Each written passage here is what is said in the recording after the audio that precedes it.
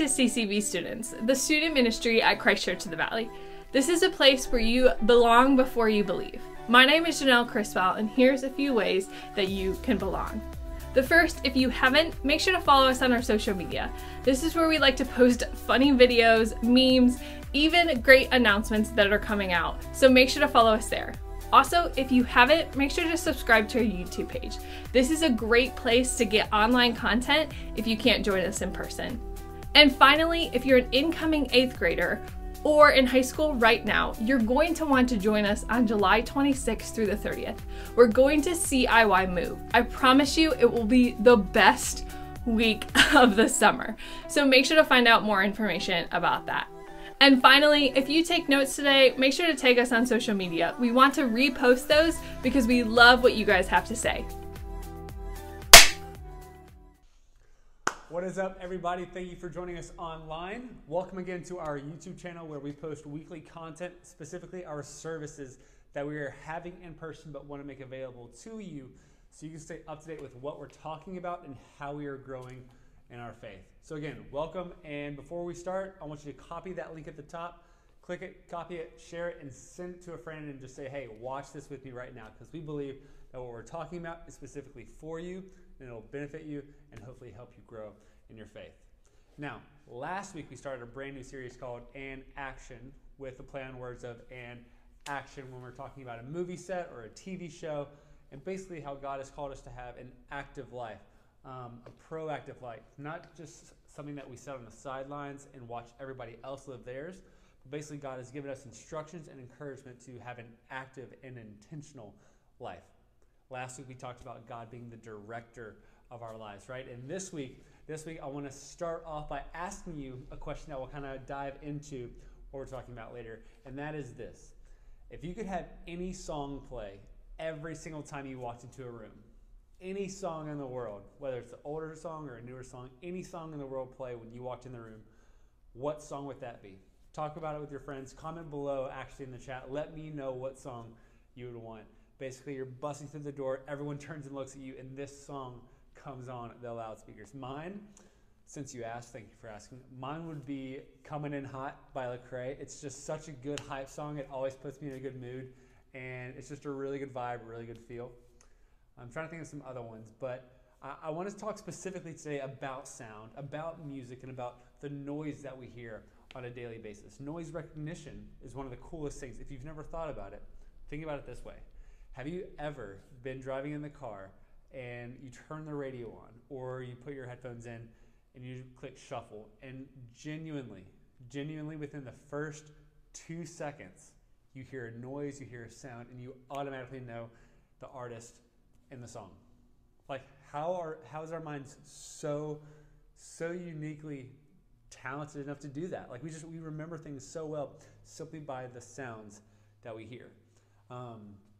I'm actually doing this in person with our youth group, but I'm going to be playing a couple movie-themed soundtracks, some recognizable ones to where if you hear the beginning part of a movie theme song, you automatically know what the movie is, right? So, for instance, we're going to be playing the Star Wars theme song, Jurassic Park theme song, Harry Potter, Pirates of the Caribbean. Very iconic, musically recognized songs to where you don't just hear them, but what happens is you actually can see, you can visualize the movie that this sound reminds you of. You see, sound is a foundational backbone, not just to the movies or the shows that we watch, but to our everyday lives. And as much as we can talk about sound and the ability for it to change our experience, the most interesting aspect, I believe, when it comes to sound is that you notice it most when it's nowhere to be found. If you want an example, think about awkward silence. Why isn't something happening? Why am I feeling this way? Why is there this weird tension of awkward silence whenever there is awkward silence, right? Sometimes you only notice sound when there is none. And correct me if I'm wrong, but I believe the same can be true about God. I think you and I can be so encouraged in our day-to-day life when things are going good, when they're not terrible, when we're not struggling. Maybe we signed up for CIY, maybe we're excited for Stretch, maybe we're excited for all the good things that are happening. And we notice that God is active in our life, right? But it's only when things get quiet, it's only when things start to slowly go downhill that we maybe begin to think that God has either moved on or gone silent in our lives. And that's exactly why we're talking about it in this series called And Action. Now again, last week we looked at God being the director of our lives. But this week, I want to take you back, and I want to show you just how far back the power of sound goes when it relates to the presence of God in our lives. In fact, as I'm sure you're probably aware, so the Bible is a book that we read to get to know to God. In fact, the Bible, as I'm sure most of you know, is the book that we read to know God a little bit better. And in the very first book, the book of Genesis, the first two chapters, there's at least 13 to 15 times where it's written that God either said or God commanded. Just in the first two chapters. So from the very beginning, from the very beginning of time, we can see the main source of sound. The main source of sound from the very beginning is coming from God, communicating and calling things to be. Check this slide out. These are just 7 of those examples. Genesis 1:3, and God said, "Let there be light." Genesis 1:5, and God called the light day. Genesis 1:6-8, and God said, "Let there be a vault between the waters to separate water from water." God called the vault sky. Genesis 1:9, and God said, let the water under the sky. Genesis 1:10, God called the dry ground land.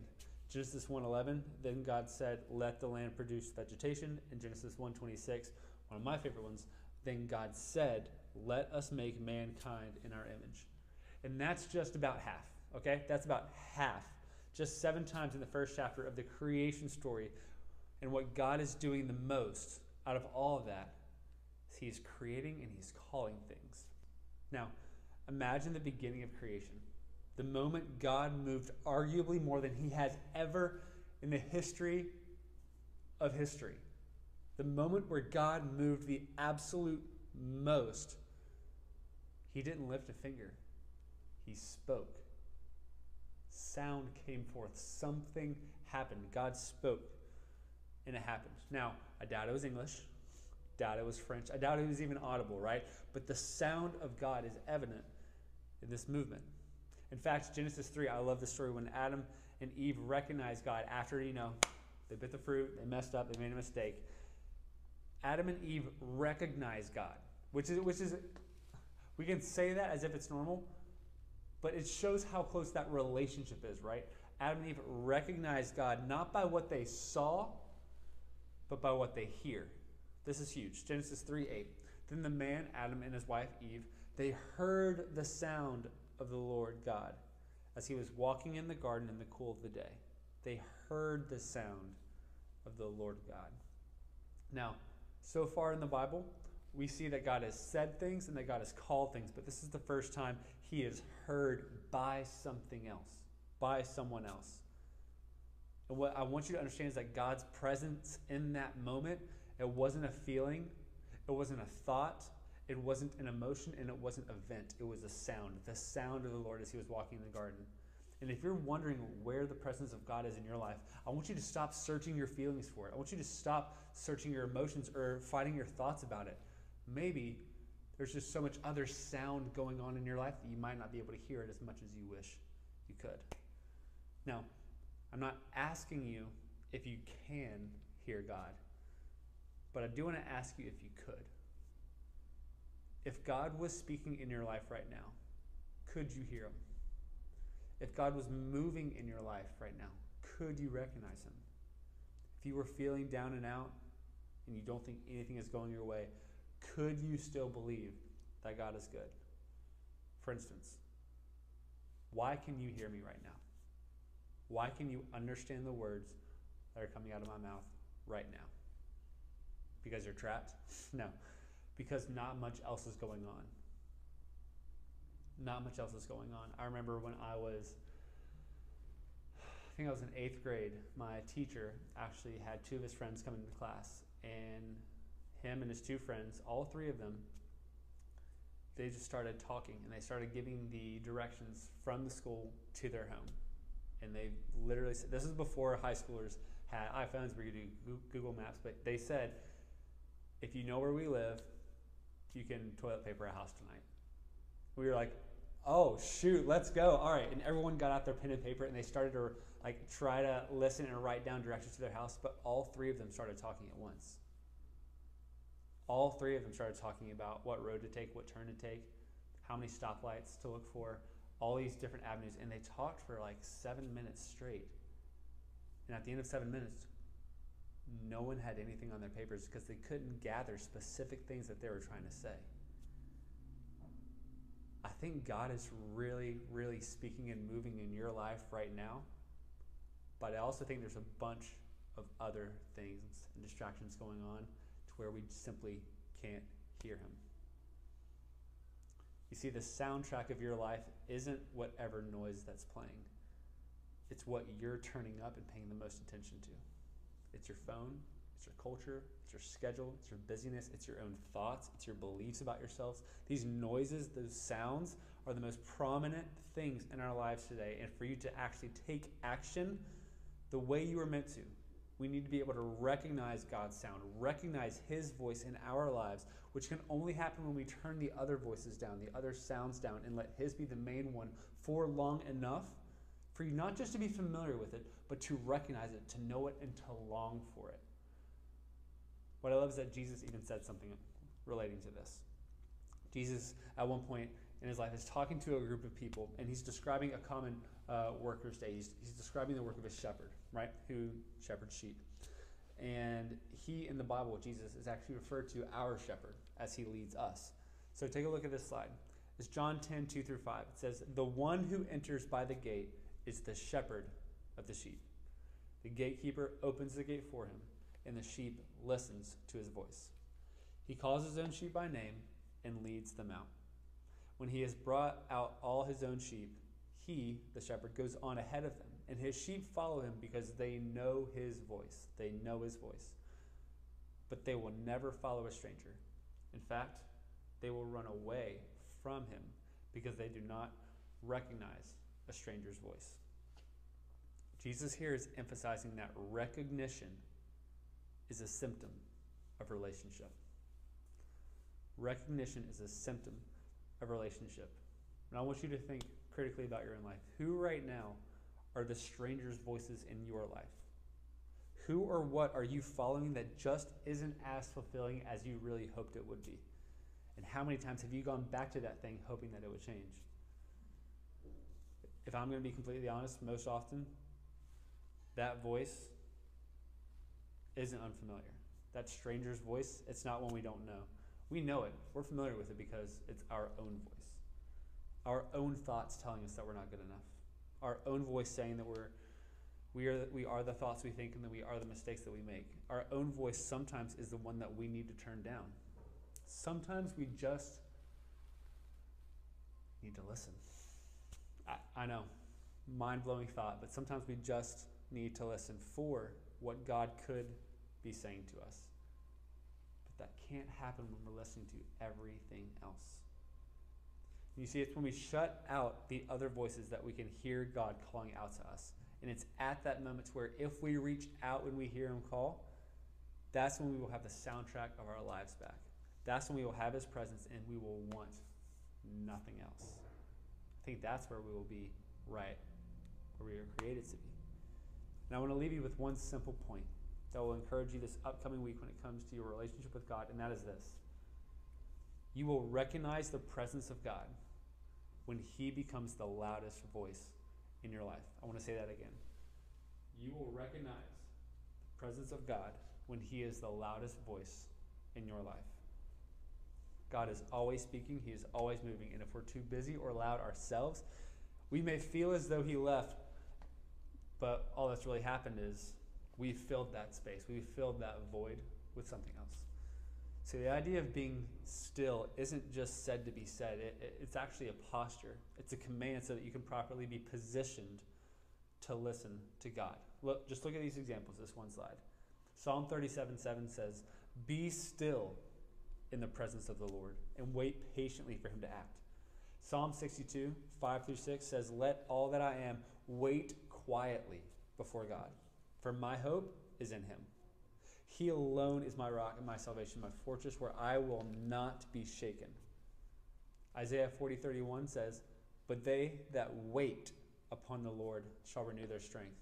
They shall mount up with wings as eagles. They shall run and not be weary. They shall walk and not faint." And then classic super strong verse, Psalm 46:10. Be still and know that I am God. When it comes to listening, my encouragement for you this week specifically is to understand that the volume of God's voice may never increase over your life. The volume of his voice may never increase, but your intentionality can. Your intentionality to listen, to shut other noises out, and to give him the space to speak. Your intentionality for that can always, always increase. Because I believe that God's presence in your life is more about the space that you give him than the silence that you formally keep. Give him space. Give him space to move, space to speak, space to fill you up and to love you the way that he designed you to be loved. And believe it or not, no one is standing in your way of that. That's what's so mind-boggling for all this. This isn't a crazy maze that you have to figure out yourself. You just have to give God space to move, give God the space to speak.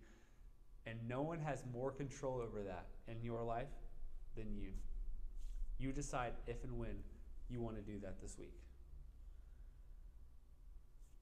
You have that control. And if you use that time to quiet yourself and your mind and your heart down, you may just hear something that you haven't heard before.